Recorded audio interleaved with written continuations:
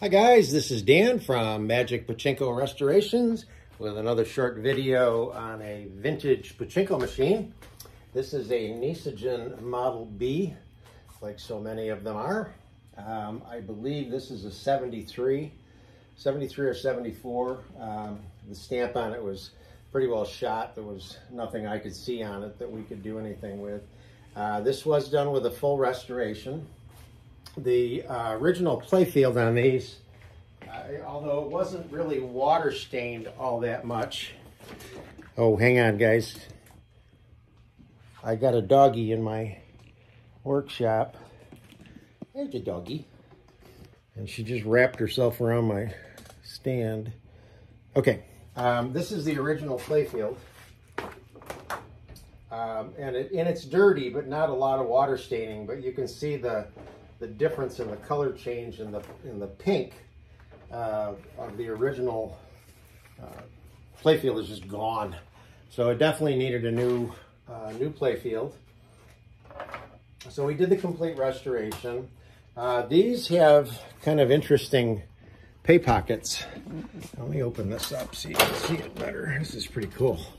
I like this. I've never seen pay pockets like this before. There's actually a double hole for the pay pocket. This is all one piece, and it's held in with a little flathead brass nail rather than the round heads that are so common on the Nishijin machines.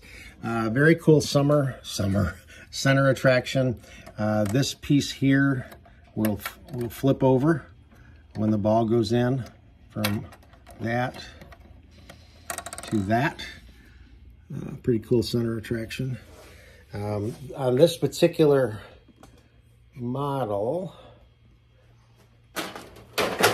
this is translucent. These are opaque, so the ball out light is behind here.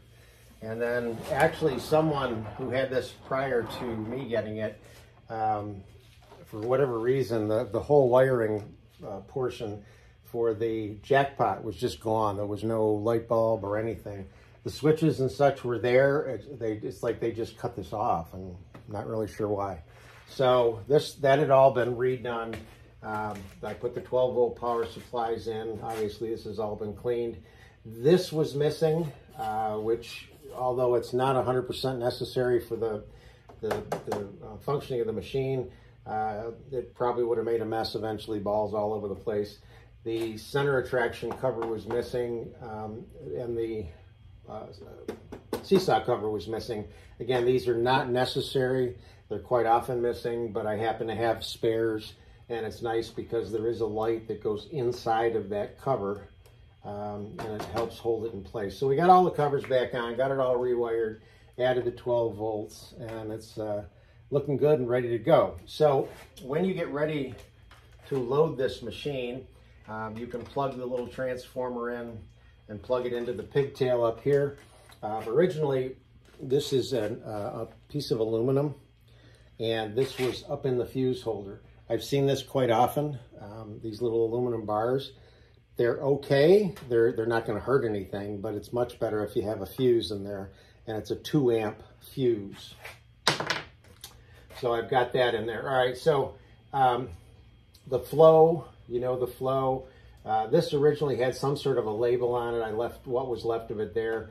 Put a red arrow there and a little red on the end of that. What that signifies is you want to take this piece of metal right here and push it over so that it interfaces with this. All right, normally it's like that, and you're going to push over so that they lock. Now that's your ball dump release lever, and if that is like this, then every ball you put in is going to run right out the exit tube. So first thing you do is shove this over, and that's get it set up so the balls will flow into the jackpot chamber. Ball out light is on. It's controlled by this switch here.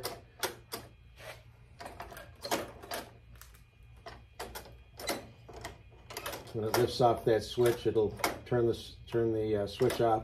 So I'll take a handful of pachinko balls,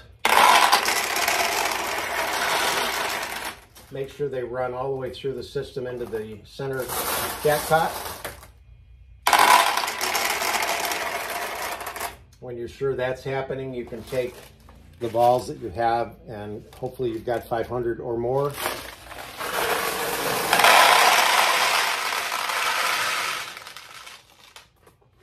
Suffice to say that a pachinko machine should have 500, 600, 700 pachinko balls up here all the time.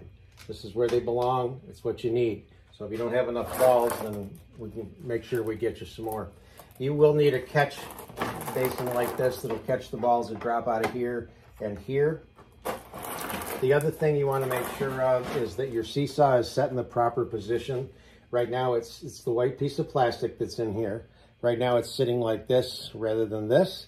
If it were sitting like this, I have a red mark here, you push up and it'll take that seesaw and tip it up like that.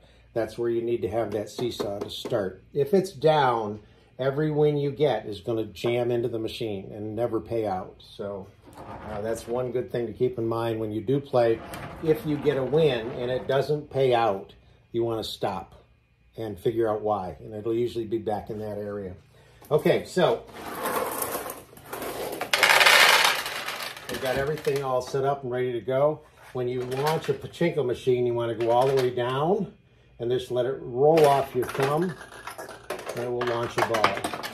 Now, ideally, you can change the tension in the back there. There is a spring that you can change the tension with. You can also change it here by going up a little and then letting go. Ideally, you want to let the ball drop right down the middle so that it'll go through the center attraction. And this machine, if it does go through the center attraction, it will open that tulip if it's not already open.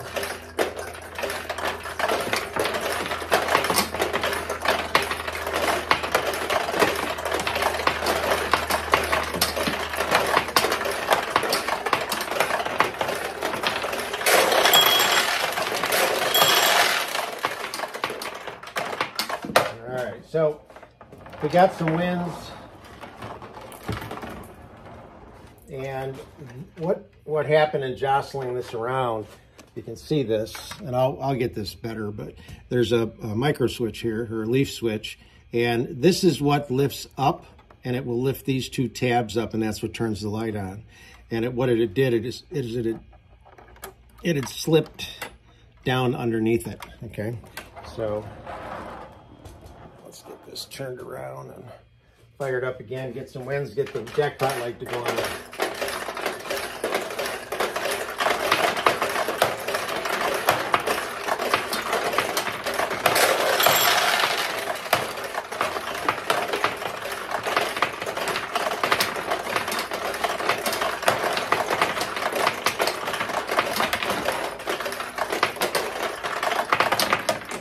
This one's tough because it's all pay pockets. There's only one tulip here. The ball's going all over the floor because I don't have this back where it belongs.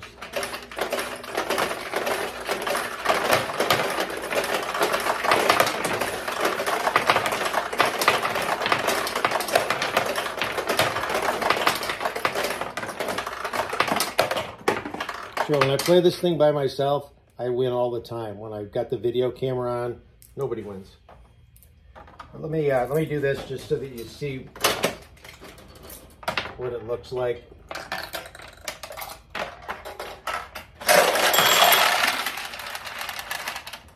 Yeah, this needs to be adjusted.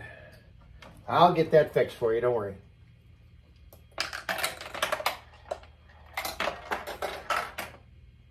I think we're running low on balls.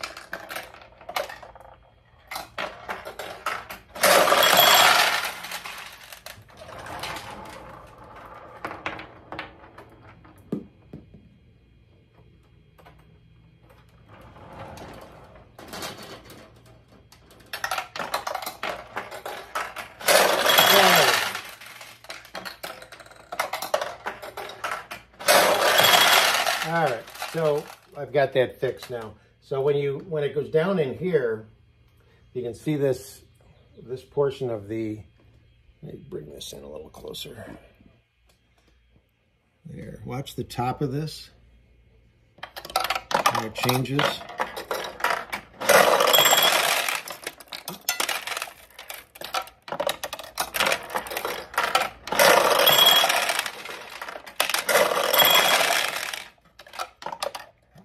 get it to turn the other way.